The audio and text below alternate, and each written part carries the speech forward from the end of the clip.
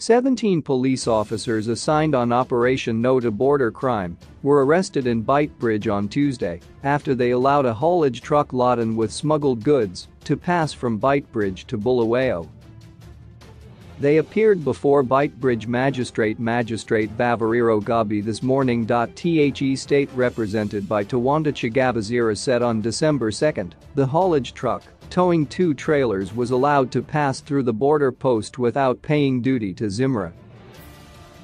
It was then also allowed to pass 3 police roadblocks, the northern gate at the border and Mikado and Bangil turnoff along Bulawayo Road without a Zimra declaration letter.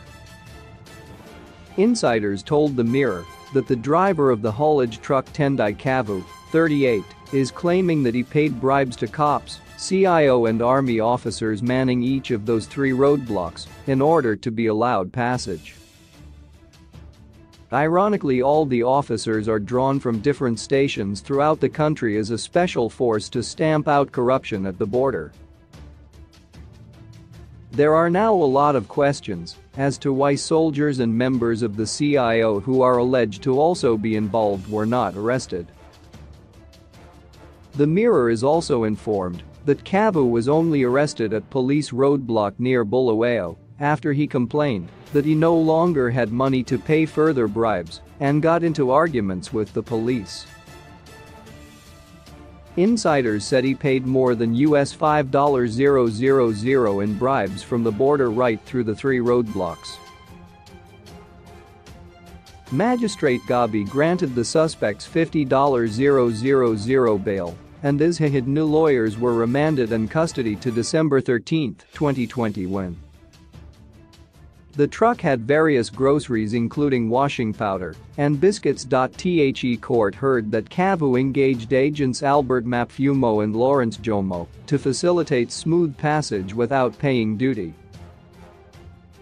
Mapfumo gave Kavu a gate pass and transit coupon expiring on December 15 without any declaration papers for the goods.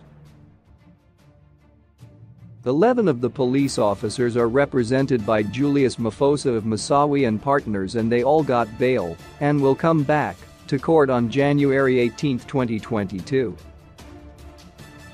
6 police officers who did not have representation were remanded in custody. Those who were granted bail include Mercy Gapara, 42, of Murewa ZRP, Paul Chamyanorwa Chihuahua, 41, of Chifu, Alek Mujakachi, 32, of Murewa ZRP, Nyaradzo Nyamaropa, 38, of Gora Manzi, Farisasai Jamela, 34, of Marandera, Lavinia Chamunda, 41, of Murewa, Dunmorsa Chiwo, 34, of Mutawatawa ZRP, Victor Chirandani, 30, Trimor Madhakwa, 40, from Harare, Colleen Boomerai, 34, from Harare and Lloyd Makanta, 34, of Machiki Camp.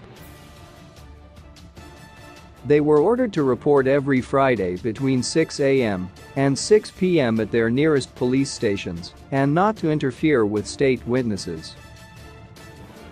Those who are going to look for legal representation include Sathembal Magwagwa of Marandera ZRP, Berlyle Matter, 31, of Marandera, Tawanta Mishweo, 32, of Chikyarubi, Norman Chahiruba, 33, of Old Marimba Washington Mukono, 32, of New Highfields, Camp and Kundai Mazadza, 30, of Butchwa Camp. After its interception near Bulawayo, Zimra was called in, and it is then that it was established that the goods had no declaration papers from Zimra.